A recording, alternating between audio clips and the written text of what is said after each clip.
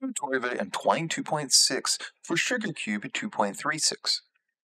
In this video, I'm going to cover an example of doing layout with HTML.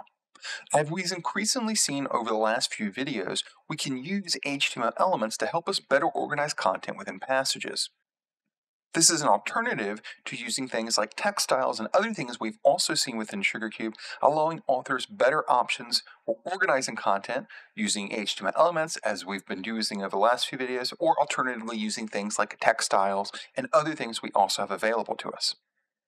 So in this video, let's look at particular ways of using HTML to better organize things we've already seen.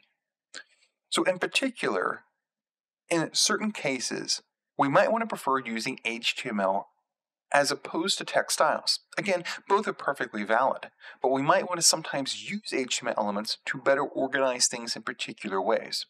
So let's look at an example where we're using not only our understanding of how whitespace works, but also HTML elements to organize things. So here I have an example of something we've seen a number of times now. Many people prefer to use things like role-playing games or pulling from elements of role-playing games in their Twine stories. For this in particular, notice we're using strong for strong emphasis, the HTML element instead of the text styles using special symbols. I'm also controlling whitespace. Notice this list box will be organized right up here with these corresponding things. And then we have character sheet, and then I'm doing something a little bit different here. And now we're starting to check the values before we do anything else.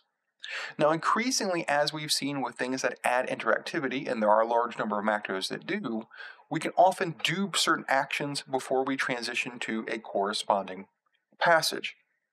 In this case, I'm using our knowledge of the goTo macro as well and checking to see if name is not an empty value right here. So notice up here in text box, I'm setting name to an empty value. So assuming the reader does nothing and immediately attempts to click on character sheet, if the name is not this, it will go to character sheet. If it is, it will go right back to start, which is the passage we're looking at. So not only am I using strong right here for strong emphasis, but I'm also better organizing this. And let's go look at the next passage. So notice again, because I'm using the goTo macro, there's no visual connection between these two passages. Coming over here, notice I'm now using the paragraph element, strong, and EM for emphasis. So let's go ahead and look at this. So notice this is a fairly common setup, but we're using a number of different things simultaneously.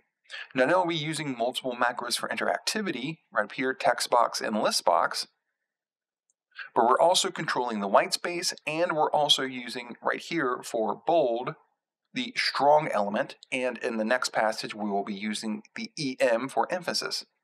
So I'm going to go ahead and attempt to click on character sheet, and notice it sends me right back over here. Now, as we learn in some future videos, we can control this even better and give the reader some information if they type in the wrong thing or if they fail to type in something. But in this particular case, if I try to click on character sheet and there isn't a name, it will send me right back here. And this is an increasing trend we will see through combining our knowledge across a number of different macros and a large number of videos at this point within SugarCube, where we can start to give the reader better information about things they're inputting if they're inputting particular data. When working with things like text box or dealing with checkbox or list box, we can allow them better control over what they select and how they select things in different combinations. At least in this particular video, I have to type something. So if I type my name, I pick Hunter, go ahead and go to character sheet. Notice this is name, class Hunter. Notice again using strong and using EM for emphasis. Now this is a very simple example, but it points to an increasing usage of HTML in combination with other macros within SugarCube 2.36. And again, this can be incredibly useful for layout.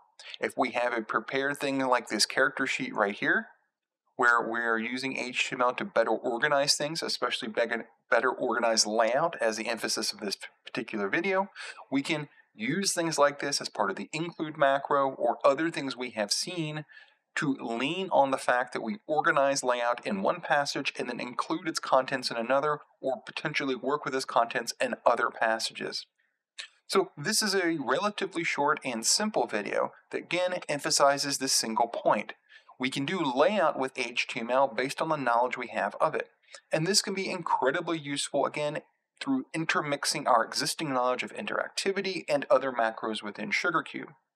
In particular, as we'll see in some future videos, we can use our knowledge of the attributes and selectors when working with those attributes to even change the content of corresponding elements once we are using them in layouts like this.